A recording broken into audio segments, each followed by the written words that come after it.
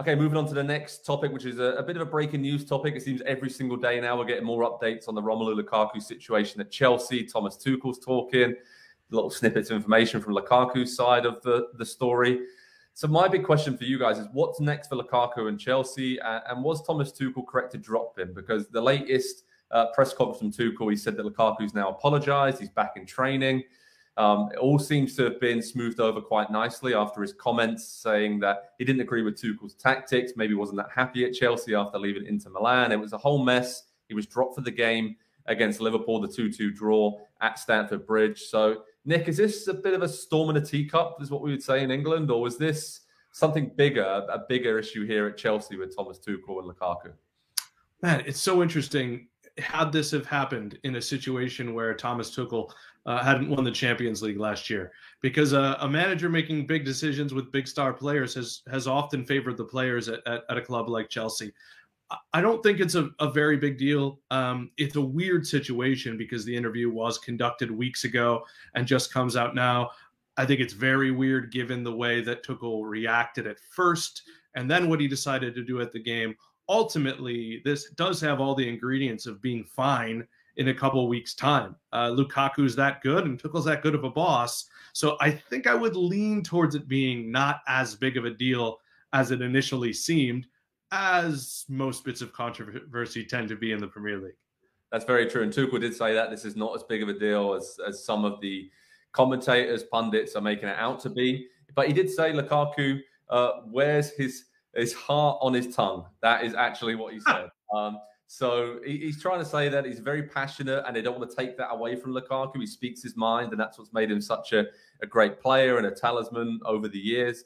But, Andy, to drop him for the Liverpool game, that's a huge game in a title race. It could be really big when all is said and done. Chelsea tied that game. If Lukaku would have been playing, who knows? He could have put away one of the chances. They could have won it. Do you think he was right to do that, to kind of set the tone in the culture of the club and say, you know what? You're a great player. I don't respect your opinion, but you have your opinion. But it's not helpful to undermine me as a coach and talk about tactics. And there has to be some kind of punishment. Do you think that was the right decision to set the tone for the rest of the squad and just underline his authority at Chelsea? Yeah, Nick made a great point saying that typically, player empowerment is the side that a lot of people fall on with these issues these days. This is going to be one of the rare instances where I have to go against the player and say, I just don't understand why he said it. I can understand if he feels that way. Because it's the first half season and he's been out and into the team and a lot of just constant influx, I think would be how I would describe the situation at Chelsea so far this season. But to come out and say that publicly, to say it without, previous authorization to do the interview from the club, it just didn't make sense. I don't know what he was trying to accomplish there. Saying that's not going to get Tuchel to change his tactics. It's only going to undermine him and then put him in a position where he has to make a decision. If Lukaku doesn't say that, then Tuchel doesn't have to deal with this mess. He doesn't have to drop him. And none of this happens. And so it just didn't make a lot of sense. I understand Tuchel wants to stamp his authority on the team and the club, and he can't have a player out there publicly saying those things. I also disagreed, though, with the manner in which he handled it, because he initially, like you said, Joe, came out and said, well, it's not that big of a deal. If you put it into full context, and if you have the sentence before the quote that's been shared a lot and the sentence that came after the quote that's been shared a lot, it's really not that harsh. It's not him saying the tactics are not good. It's almost a stream of consciousness from Lukaku as he's just kind of talking about his situation at Chelsea. And I think there's a lot of players in the world who would say, if you ask them and they were honest, would say, yeah, maybe my manager's tactics don't quite perfectly fit me, but it's my job to find a way to fit into that and still help the team. And that was the gist of what he said. So it wasn't actually that big of a deal. I thought the story was done after Tuchel came out and said, well, it's not that big of a deal if you read everything that he said, and then he drops him. So I don't understand that part of it either. It didn't need to be a big story. It didn't need to drag on for another week, but Tuchel made sure that it did by dropping him for a game of that magnitude. And like you say, Joe, it's hard to look at that game and the way it played out, how Chelsea started so slow and then finished that first half so strongly that if he was on the field, that he wouldn't have made a difference. So like I said, bit of a storm in a teacup. But in terms of Chelsea, we mentioned there about tactically, and even if he wasn't making a point about him not being suited to the system at Chelsea, I mean, the way they play with him, he's hardly had someone else up top with him. At Inter Milan, he had Lautaro Martinez. At Man United, he had Martial and Rashford a lot of the time up there with him.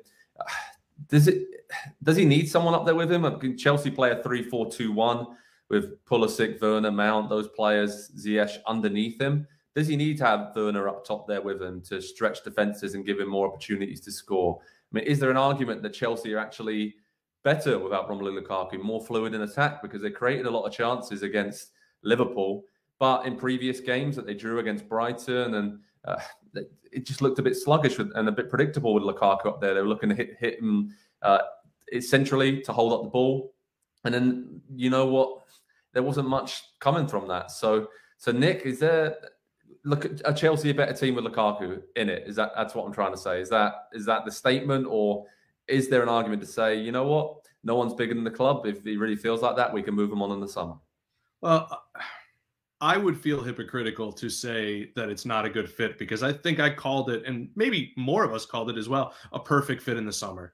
You need a guy who's going to be clinical and take his chances. I don't like the system. I think it gives a lot of love to it prioritizes the fullbacks. And while that's good, I think that they have very good passing center backs for this back three. And so, yes, I love Reece James and I love Azpilicueta, and there are very good pieces there, even Marcos Alonso. I just don't think they cater to their forwards at all, because Kai Havertz was legit very good at Bayer Leverkusen. Timo Werner was a star for Leipzig. Lukaku, incredible at Inter Milan. Pulisic, great at Borussia Dortmund. And all of these guys are struggling to hit their marks.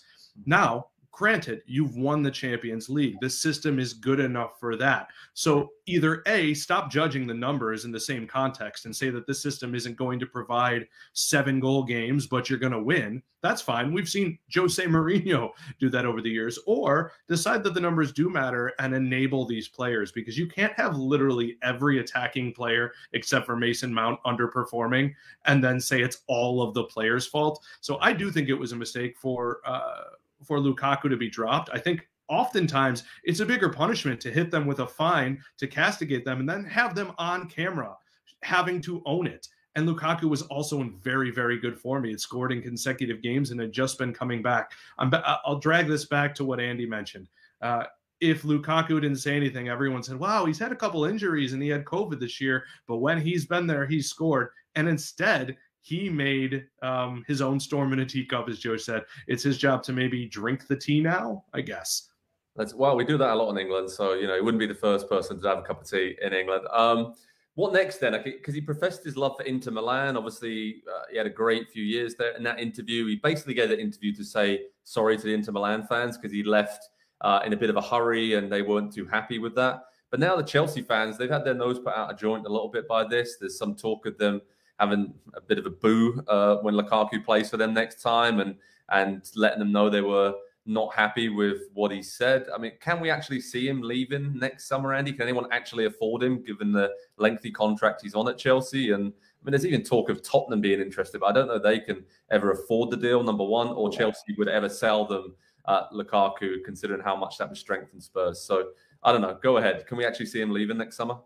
Yeah, if Chelsea fans want Lukaku to leave in the summer, go ahead and boo him next time at Stamford Bridge. I think that might just about seal it, because what we've seen from his career is he's fairly nomadic. He moves around a lot. And if a situation is maybe not absolutely perfect, if he's not fully happy, then he's going to look to move on. He's done it multiple times, as he should. It is his career. It is very short for these professional athletes. He should do what fulfills him, what makes him happy. Now, we can judge if those were the right moves for on-field success, as within a collective, for himself, all of those things. That's what we are here to do.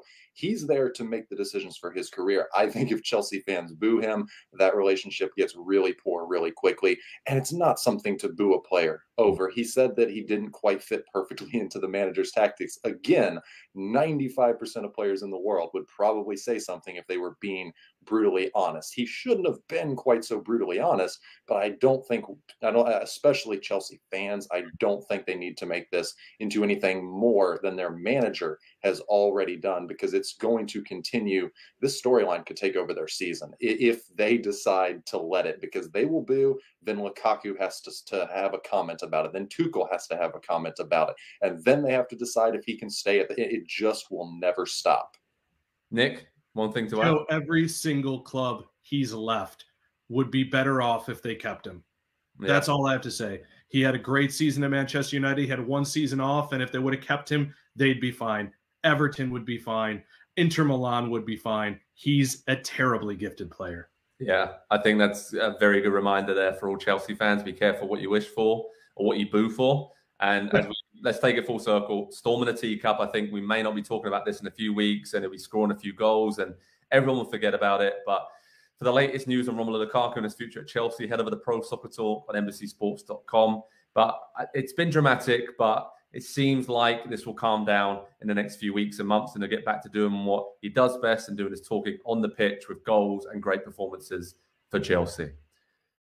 Hi there, I'm Rebecca Lowe, studio host for NBC's coverage of the Premier League. Don't forget to hit subscribe to watch highlights all season long, and be sure to tune in for Premier League mornings every weekend at 7 a.m. Eastern. And for even more content, head over to Peacock, where we've got live games, original series, and a dedicated round-the-clock Premier League channel featuring studio shows, classic matches, and much more.